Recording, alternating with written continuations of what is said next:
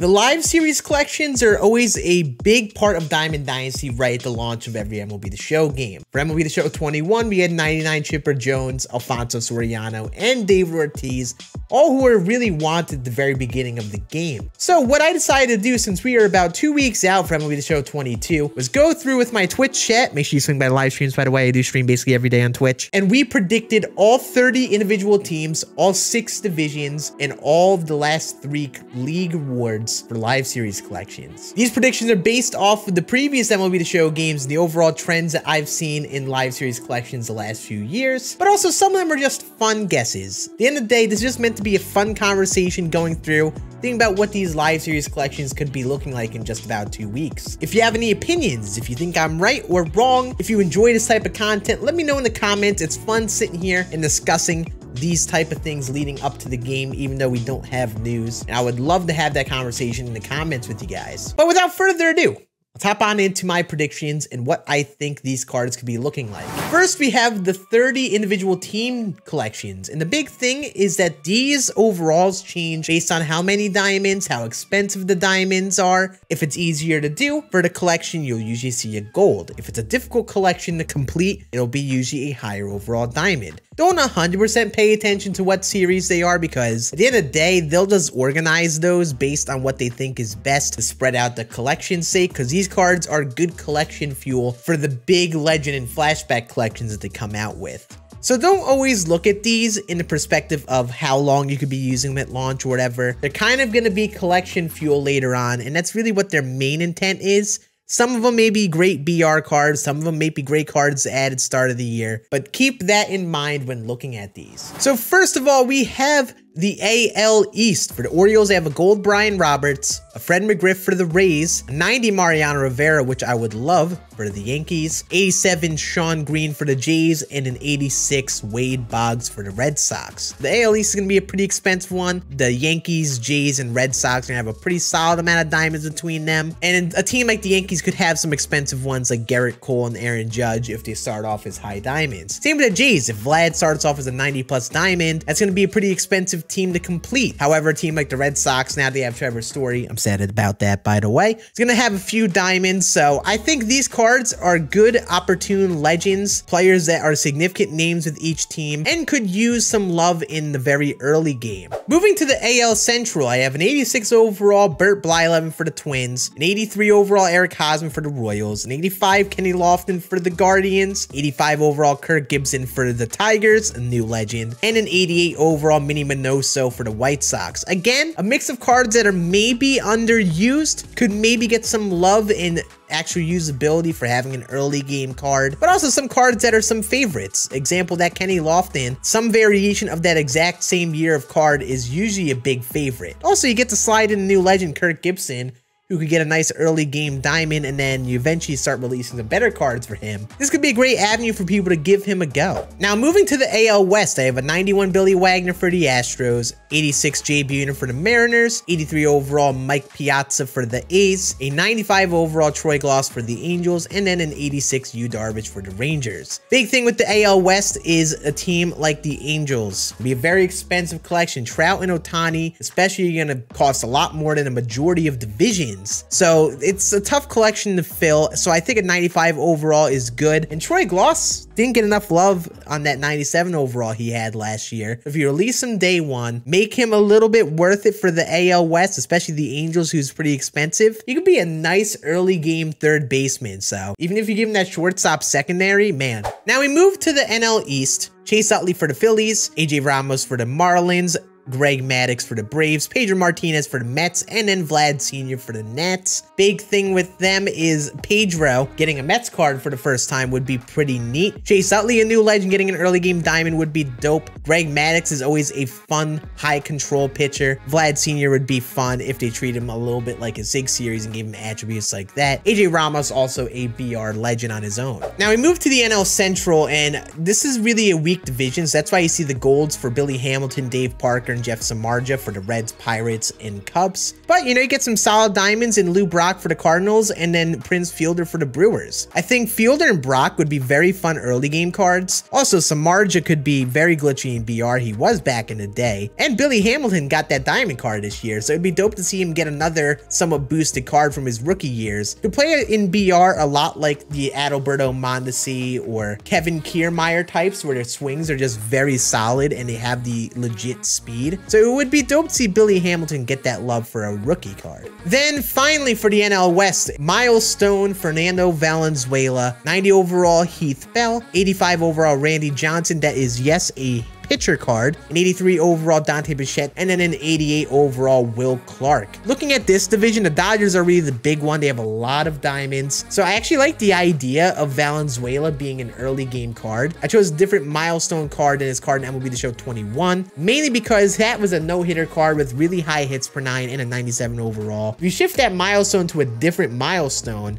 that could boost a different attribute based off that. And for this, he'd have like probably 125 stamina or something, which could still be very valuable in the early game. Like his pitch mix would be great at the very launch of the game. I just feel like it'd be fun to give him this card instead of that basic old rookie card that he had start of the year. And then also Randy Johnson, give him an early game card. This one would be not high velo, but you know, he'd have the release, have a good slider, and be like a nice little introductory diamond card for him for people that really want to give him a go at launch. But yeah, those are my individual team predictions. So now we move to the division predictions. These are the bigger names overall. They're gonna be around 93 to 95, 96 overall, in that range. It all depends on, again, how hard the division is to complete. Some divisions are gonna be tougher than others, so you have to take all these things into account when choosing these cards. You also have to cover a good amount of positions overall between the 6 of them. So for the AL, I came up with a 96 overall Jimmy Fox, a 95 overall Grady Sizemore, and a 95 overall Roy Oswalt. Big thing with Grady and Oswalt, I feel like if they had like somewhat well-rounded early game cards right at launch, it would get people to want to use them more. I feel like when Grady Sizemore dropped, people weren't obligated to use him that much. It reminded me of like Steve Finley back in MLB 20. He had a very good card that dropped. It was very well-rounded, but not many people used him because it was a lot better at the time. And that happened with Grady Sizemore, it felt like. Give him a 95 overall, right off the rip.